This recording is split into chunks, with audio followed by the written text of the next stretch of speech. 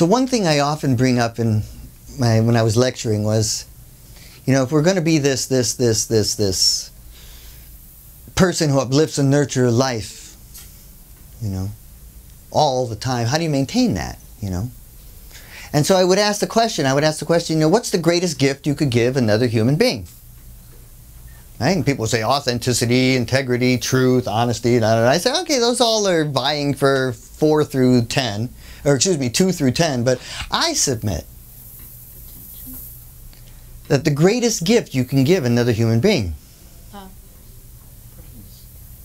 is generating such a safe place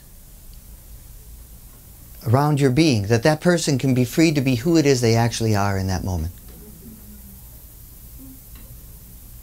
If they're angry, you're not judging them. You say, wow, man, you're really angry. Yeah, oh, you know. If they're sad, you're right there for them. We've all done it for others. We've all had it done for us. But how do you maintain that? What do you have to do? How do you maintain that open space so that you're always available? So to kind of explain how we do that, I pretend that I would like you to pretend I'm holding a microphone. Okay, and so you got the microphone right here and there's a cord going down. Now, that microphone is receiving information and then transmitting it out, then going to the speaker. So it's receiving, and there's this electricity. Without electricity inside this microphone, it doesn't receive and or transmit information. You take the electricity out, you might as well use it as a hammer. It's completely useless as a microphone. Well, the same is true for each one of you who are sitting in this room. There is an electricity within you. That when this electricity is in us and animating these beings, we say we're alive. And when the electricity is gone, we say they're dead. But what is that electricity? You know, what is that electricity? Now, for eons, we have every culture that we ever, they've all come up with a word for, you know, basically, and in English we call it the soul. Right? That when the soul is here, we're alive. When the soul is gone, we're not. But what is that soul? What is that essence? What is that energy? Because the word is not the energy. And I submit that that energy, that life force that is animating your beings and giving you life, the S-O-U-L, the soul, the S-O-U-L, that energy that is giving you that animated being, the soul is the spirit of unconditional love.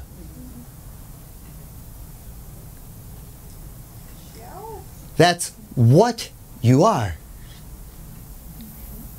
The who, I'm a businessman, or I'm a mom, or I'm a store owner, or I'm a whatever, that's all the mind. But that the what you are is the spirit of unconditional love. Now, if you are capable of focusing on that, to getting out of the story of the who, but focusing on what you are, when you're really imbibing that and you truly are the spirit of unconditional love, because that's what you are, then you automatically are the greatest gift you could ever give another human being. There's no doing. It's just being what you are.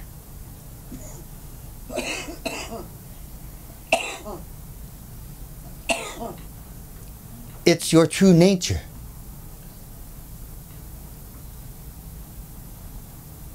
Now, when 2 or more people can live in that present here now space and identify with what they are and not who they are, and they are together as spirits of unconditional love, then they get to experience peace, which is people experiencing a conscious existence. P-E-A-C-E, people experiencing a conscious existence. So when you are identified with the soul, the spirit of unconditional love, and that is what you are, you get to experience peace, which is people experiencing conscious existence. And they do so by living in truth. T-R-U-T-H. By living in the repeatless, unknowable, timeless happening. Because we know it's repeatless. It's never happened before. Every moment is fresh and new. It's constantly emerging fresh. Every nanosecond, every cell, everything is transforming and changing. So it's repeatless and it's unknowable, because if it never happened before and it's fresh and new, how could you know it? It's completely unknowable. It's timeless because time truly doesn't exist. Time is just a tool for measuring the passing of now. You know, it's that saying, the past and the future are inevitable. The past and the future don't exist. They're imagined. So the repeatless, unknowable, timeless happening, because it seems to be happening. Here we are.